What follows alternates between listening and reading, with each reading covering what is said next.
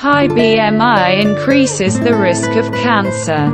Obesity is most often associated with cardiovascular diseases and type 2 diabetes.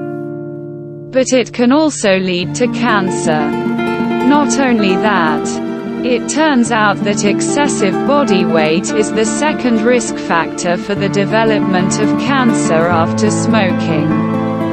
It seems that curing obesity reduces the risk of oncological disease. In 2002, the International Agency for Research on Cancer, IARC, recognized that overweight and obesity are associated with an increased risk of colon cancer, esophageal adenocarcinoma, postmenopausal breast cancer, endometrial cancer and kidney cancer.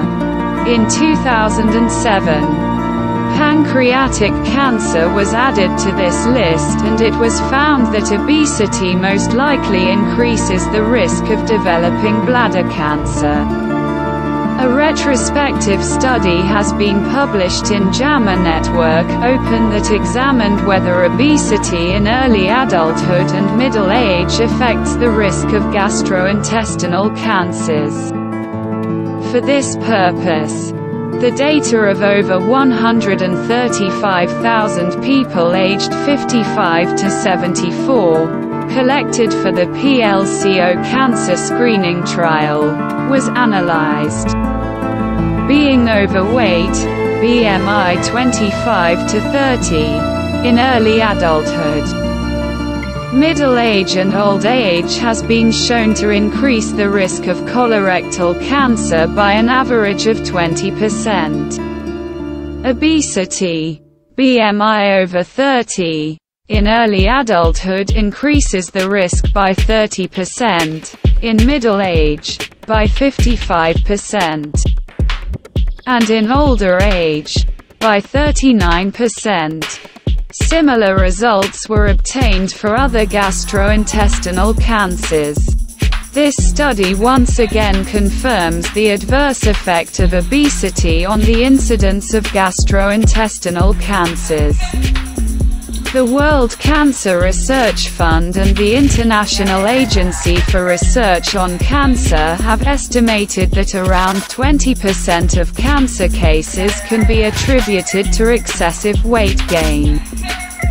Gastrointestinal cancers are strongly associated with obesity, possibly due to persistent, chronic inflammation generated by obesity. The mechanisms of this process are very complex.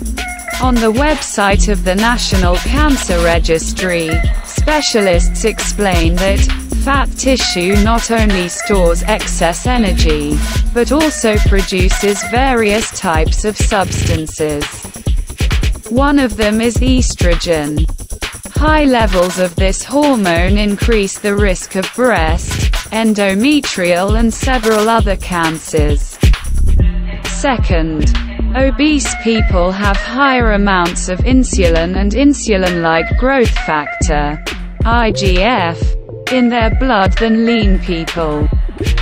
This condition promotes the development of certain tumors, such as liver cancer and non-Hodgkin's lymphoma in men, and colon and bladder cancer in women.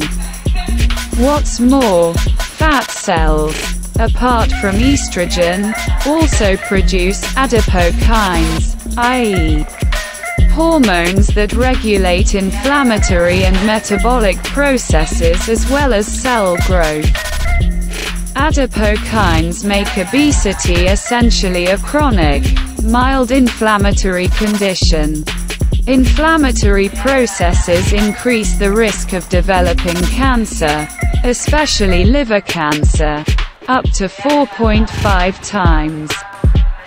Other possible mechanisms contributing to the risk of cancer include altered immune responses and oxidative stress. The best way to prevent cancer related to excess body weight is to lose weight. But few people with obesity manage to do it successfully on their own. Maintaining a slimmer figure for a long time turns out to be too difficult for over 90% people. They usually return to baseline within a year. And the yo-yo effect itself can also stimulate the development of cancer. For example, one study conducted for AICR, Association for International Cancer Research, found that frequent fluctuations in body weight increase the risk of developing kidney cancer. Since so few people manage to lose weight effectively, it is difficult to scientifically confirm to what extent reducing body weight protects against cancer. The strongest evidence comes from studies of patients who underwent surgery to treat obesity. They have a significantly lower risk of developing cancer than people who have not undergone bariatric surgery. Usually, less invasive methods, diet and lifestyle changes, manage to lose at most 10% weight, while resection of the intestine and stomach allows you to lose up to 30%. It is worth remembering that even a slight loss of weight lowers the level of hormones that stimulate the development of cancer.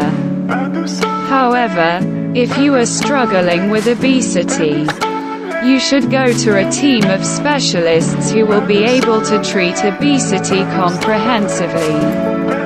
In this disease, surgery is often useful, but also help from an internist, diabetologist, cardiologist, psychologist, physiotherapist, and dietitian.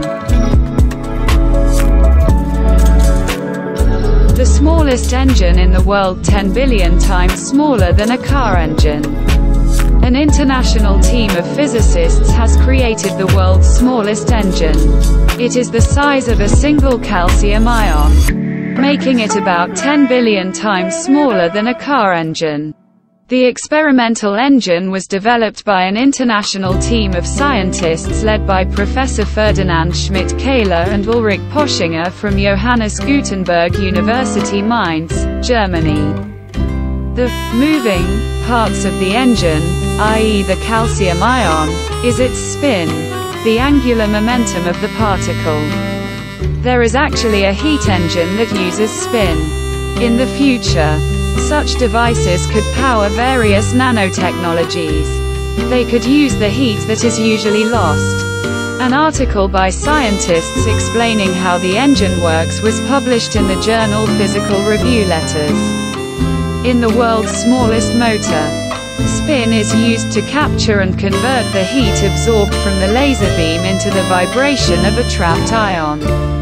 These vibrations act as a flywheel, and their energy is accumulated and takes on specific values, units called quanta, as predicted by quantum mechanics. The flywheel allows us to actually measure engine power output at the atomic scale and measure single energy quanta for the first time, said Mark Mitchison of the Cassis Group at Trinity College Dublin and co-author of the study. When the motor is at rest, it is in the so-called ground state. In quantum mechanics, there is a state of a system characterized by the lowest possible energy. When a laser beam is directed at the motor, its energy increases. Researchers likened it to a flywheel spinning faster and faster. Importantly, the researchers demonstrated this experimentally, allowing physicists to accurately assess the process. This experiment and the theory behind it marks the beginning of a new era of quantum mechanics-based energy research, said John Gould of Trinity College Dublin. Nanoscale thermal management is one of the fundamental bottlenecks holding back the construction of more efficient computers. Understanding how thermodynamics can be applied to such microscopic systems is of great importance for future technologies, he added.